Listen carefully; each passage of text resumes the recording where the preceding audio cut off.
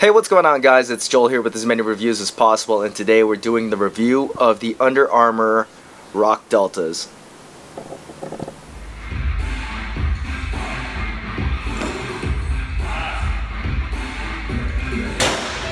The Rock Deltas are the long-awaited signature shoe for Dwayne "The Rock" Johnson. I was a huge fan of The Rock growing up as a kid, and I could not wait to get my hands on these shoes. The Rock Deltas are actually just a special edition of a running shoe that Under Armour had already had in production called the Delta Highlight. Obviously, the Rock Deltas have a few cues that make them stand out from the normal Delta Highlights, namely the Brahma Bull on the back of the shoe.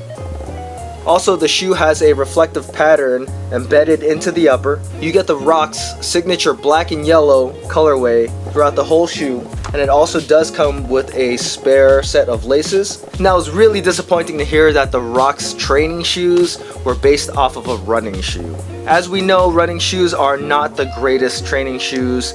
The Rock Deltas actually have a 10mm drop, which is a dead giveaway to a running shoe. They also have a two-part charged cushioning system. The outsole has flex grooves at the toe area, and it's got more sturdy rubber pods in high wear areas.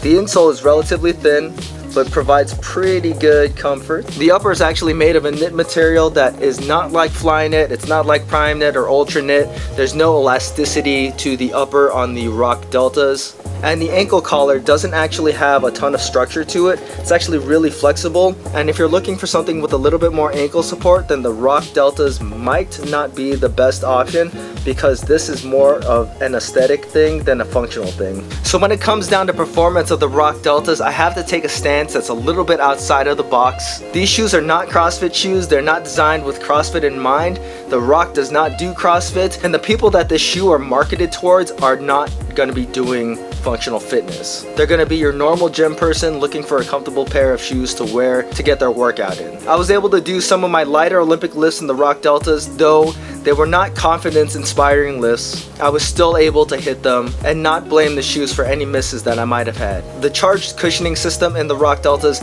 is a little much for me, and it does not make the Rock Deltas a stable platform for any kind of Olympic lifts or even squats. Landings in Olympic lifts were a little bit sketchy, and power delivery is not the greatest with the Rock Deltas. Squatting in the Rock Deltas was okay, but it takes a little bit to get your feet set, and I wouldn't recommend these shoes to hit any kind of PRs. The best use for the Rock Deltas is definitely going to be running. These are very comfortable running shoes. The charged cushioning system keeps your feet comfortable while still providing pretty good energy return. The upper and outsole flex pretty well, so you don't really have to worry about any issues if you have plantar fasciitis. When it came to heavier lifts, I stayed away from the Rock Deltas because they're just not the best lifting shoes. But what make them not very good lifting shoes make them actually pretty good Metcon shoes. Burpees, box jumps, any kind of plyometric movement are really good to do in the Rock Deltas. Grip is also excellent on rubber flooring and asphalt. And while I stayed away from the Rock Deltas for the heavier lifts, most of the weights that you're going to find in the WOD are definitely doable in the Rock Deltas. For a running shoe, they're a lot more stable than you'd expect. When it comes to sizing your Rock Deltas, I find that they run true to size,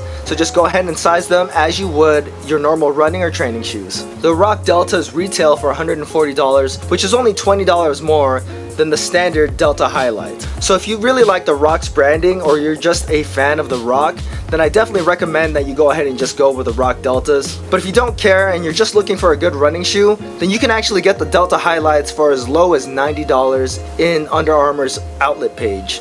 For a performance shoe, the Rock Deltas are definitely not going to be replacing my Nano 6s or my Metcon 3s, but I definitely think they are a cool shoe, and I find myself wanting to wear them a lot more than I had initially expected. I'm definitely going to keep these around for running and WODs that have lighter weight or body weight movements. Once again, I'm a huge fan of the Rock, and I wish his shoes were a little bit more performance based, but at the same time I still like them. If you're a fan of the Rock, then I definitely do recommend them, or if you're in the market for a pretty good pair of running shoes. If you guys have any questions about the Rock Deltas, feel free to leave them in the comments section.